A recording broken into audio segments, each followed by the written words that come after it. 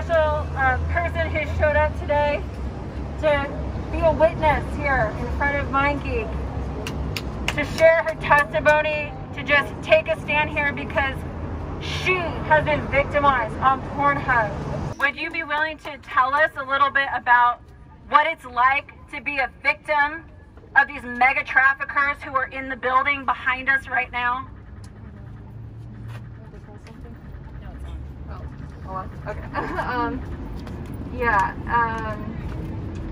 To have what happened even happen is so traumatic in itself, and was the absolute worst moments of my life. And for that to be on Pornhub and to watch that number, have it sent to me, to my parents, to my family, to everybody I know, and to watch that number like go up and up in the millions, and see the comments of what people are saying about you, and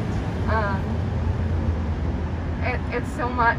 It's so much to deal with, and it was a struggle for me for years to not want to die, and to be standing here today, I'm so grateful, and to be able to have a voice and to talk about this, and to have people who are supporting this movement. And because you see that, and it becomes almost like an identity in what people are saying about you, and it's almost like you think that you deserved it, or that you asked for it in some way, or that it's normal, and it's not, and it's absolutely not. It is trafficking, and Pornhub profited from every single view that I saw that ruined my life every single day.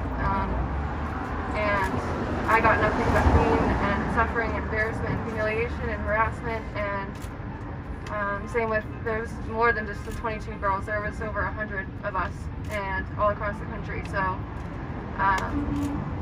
for all of us to be able to be part of this, and to be recognized, and for people to know that Pornhub had a huge part in that. And yeah, the videos are still on there, and they know that they tried to take them off once they found out that the Girls Do Porn was under a federal indictment, and they were arrested. And that was when, after we'd been asking for years for the videos to be taken down, and once they thought, oh, we might get in trouble, then they want to cooperate, but they're still up there. So yeah, thank you for letting me talk, and thank you for being so supportive.